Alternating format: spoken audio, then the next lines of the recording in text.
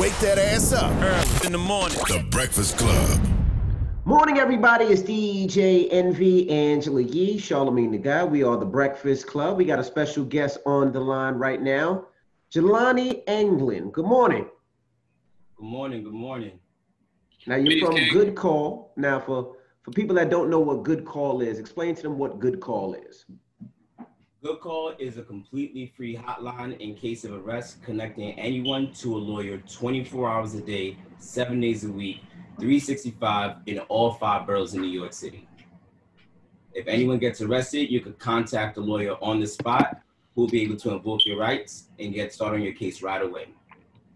Now, can you call them when you're actually in the car getting arrested and getting pulled over? Because I know there's somewhere you could actually have them on speakerphone or on FaceTime when you're actually getting pulled over, or is this when you get arrested?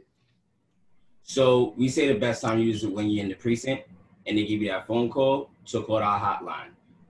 But also you can have loved ones call on your behalf. We've had folks that got arrested, they called a loved one, a relative, and then that relative also called our hotline on their behalf. We still were able to invoke their rights to make sure they got a lawyer right away. Now, sometimes it's really difficult to think about hiring a lawyer because it can be expensive. So let's talk about that part. How much does it cost? Do you come out of pocket? Are there different levels? Yeah, no, we are completely free. It's a completely free hotline.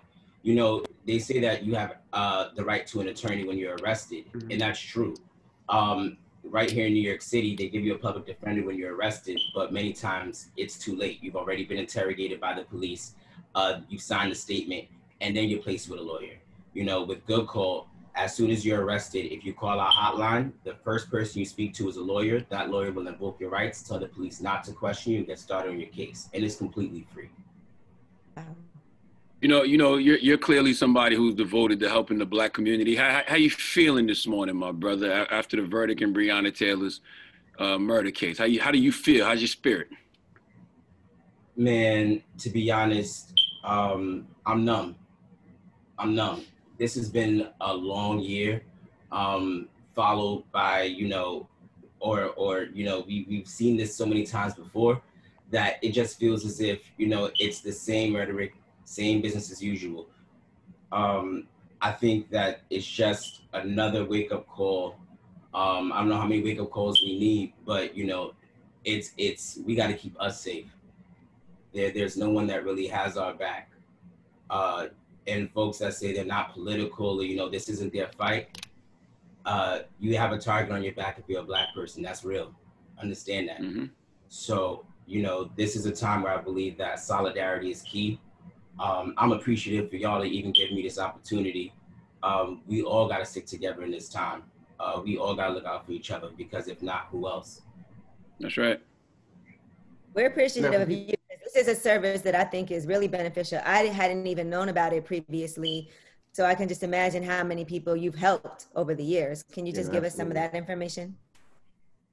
Yeah, so we've done almost 5,000 calls since we started 4 years ago. And one of the craziest things is that when we started initially, we were doing, probably about 50 calls a month, and then it went to 100. And we have an outreach team that goes out and hits the pavement, all year. Rain, sleet, snow, they're going out and handing out cards. But one thing that we say is that we can't correlate, us going out into the community and handing out these cards to thinking that somebody's going to get arrested. It's like the right people knowing about you in the wrong time. But luckily, we're able to be out there in the community handing out this resource that when people get arrested, they know who to call. So in light of the protests that have been happening recently, I think one of the things that we've seen is that people knew to call our hotline number, and we saw an increase of over 4,000%. When the George Floyd protests initially broke, we did over 2,000 calls and didn't miss a call. We had lawyers taking shifts, taking naps. We had volunteer lawyers that actually emailed us and joined our platform, which was amazing. But we're always making sure that we can build our hotline, add more lawyers to our platform, so that we can continue supporting the calls that come in. There's 700 arrests that happen every day in New York City. I was going to ask that. Scratching the surface. For attorneys that want to get involved, how can attorneys get involved? Because I'm sure, like you said, so many calls come a day, but let's say there's an attorney that's listening right now and be like, hey, I want to be part of this project. I want to help How can they get involved? So you can email us at volunteer@goodcall, GOODCALL.NYC, and just shoot us an email and someone will get back to you. Isn't it ironic that people are getting more time for protesting police brutality than the actual police officers who are killing and brutalizing people? It's crazy, and you know, it just shows where the morals of a lot of folks in this country are, the ruling class, where what they actually believe in. You know, it's I still can't believe that saying Black Lives Matter is believed to be a hate group. What? What? Saying that someone's life matters means that you're a part of a hate group. It's scary, and I think that that's the time now that we got to think about that, where us defending our own humanity is seen as a threat. What does it really mean? I love your shirt, man. Fuck a false arrest. Have you ever been wrongfully arrested? Yeah, so I've been arrested twice. The first time I got arrested, I was 16 years old. And I grew up here in New York City. I grew up in Far Rockaway. But I didn't even get arrested when I was living in Far Rockaway. I was living in Elmont, and happened to, you know, go to Manhattan one day with some friends to go pick up, you know, when the sidekicks came out, the sidekick cell phones. Yep. I had to go and get my sidekick from a friend, because I was buying a phone. And on my way back from the city, I had a friend that thought he was Shorty Low. That's when They Know came out. And he was on it between the subway cars, and he threw McDonald's bags on the subway cars on the track. Right. Yeah. And he was behind me. I had no idea. So we walk into the next car, and we see 5 dudes, and they tell us to get off the train. We think we're about to scrap with them. No, it turns out that they're undercover police officers. So I'm like, all right, I think that, you know, I'm a negotiator. I've been that since I was young. I'm a negotiator out this situation. I had cut school that day, so we already in the wrong. I failed a test earlier. I went to school. I got my test that I failed. I had that in my back pocket. They turned me around and frisked me. My whole good kid narrative was gone. I failed that test. They saw that. We ended up getting arrested, and they took us to central booking. One of them took us to the precinct first, and they stripped us of all of our identification, that we, you know, everything that you would have, your belt, your shoelaces, all of that. Fingerprinted us, and I'm sitting there like, what's going to happen? I thought that, you know, you go to the precinct, they'll let you go. We ended up having to go to central booking. I'm raised a single parent Guyanese mother, so I'm nervous what my mother's going to do, because now it's 8 hours later. I'm supposed to be in school. I haven't come home yet. I'm still figuring out, you know, what I'm going to do sitting in central booking. So I ended up calling my sister, and I let her know that I had no idea what was going on, where I was going to be. Luckily, fast forward, I ended up getting out later on that night. And that was just a wake-up call to me that just going to the city for something quick and not having an ID, I can end up being arrested. But one of the things about that situation that was so traumatic was the fact that, you know, I was in the cell and I'm hearing everybody else's story, and everybody's going about their day, you know, and then they ended up getting arrested. And we all are just sharing these stories, and it's like, you know what, me having this incident is just a common thing that happens. I know as I'm talking about this now, there's so many people that have been arrested for just, you know, you thought you were going to go somewhere, your license was suspended, now you end up in jail. But the treatment that you get when you get arrested can really change the trajectory of your case. You know, some of these police officers are power hungry. You may not even make it to the precinct in this day and age. So that was a wake-up call to me, just seeing how folks were treated, seeing people that were in the cell that got beat up. You know, that was my first arrest, and that was something that was scary to me, and I had no idea what to do. But I kept going after that. Damn.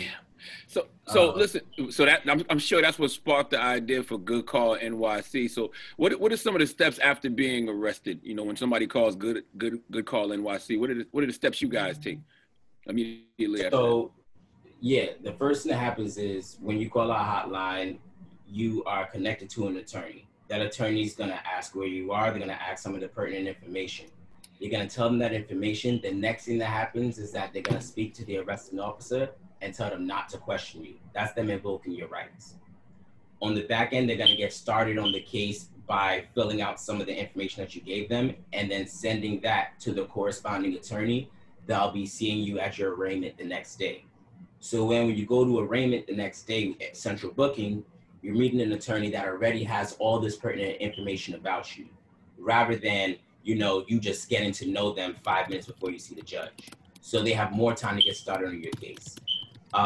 So our hope is that with this person being able to have this early legal intervention, that's what we're calling it, folks will be able to have a better case outcome. It's all about time. Every second matters when you get arrested. So having a lawyer on the case right away really can change your case outcome. True indeed. Now, let me ask you a question. Do you have plans on expanding it just out of the 5 boroughs? Because so many different people need help in so many different places. Man, you know what? New York is a utopia for the legal system. When I've been traveling around the country and I've just been seeing that there's so many different places where legal support is needed. You think about the South, many times people are arraigned and then given a lawyer. You know, it's crazy that you can see this. So yes, in short, we want to expand across the country. We want this to be a recommendation for our criminal legal system. You see how people are talking about cash bail. I want to have that same narrative about early legal intervention. Many times people are talking about how you get people out of jail. We need to do this. And you're looking at the endpoints. We're not examining the entryways. How are people ending up into the system? You know, they're getting arrested, they're making statements without having legal representation, and then they're getting sold up the river. You know, you're signing statements because you're under duress, you're coerced into signing them, and then you lose your freedom. But if folks have access to a lawyer at that point of arrest, it may change their case or your case outcome immensely. Think about all the rich people that get arrested. What's the first thing they do? They got a lawyer on retainer. Envy, I'm pretty sure you got a lawyer on retainer. Yes, I do. You know, so anything that happens, what people do is they have a lawyer on retainer. But why is it not that the same way for somebody living in the Bronx, somebody living in Queens? But, you know, they're put up in a case and now you're fighting with one arm behind your back. Right. All right. Well, we appreciate you for checking in and giving the website information and the phone number again. Yes, so you can, the hotline number is 1-833-GOOD-CALL. And I'm going to give you the number, which is 1-833-346-6322. I'm going to say that again, 1-833-346-6322. And you can find us at GoodCall, GOODCALL.NYC. We are completely free, 24 hours a day, 7 days a week. We are the only tech-enabled hotline in this city.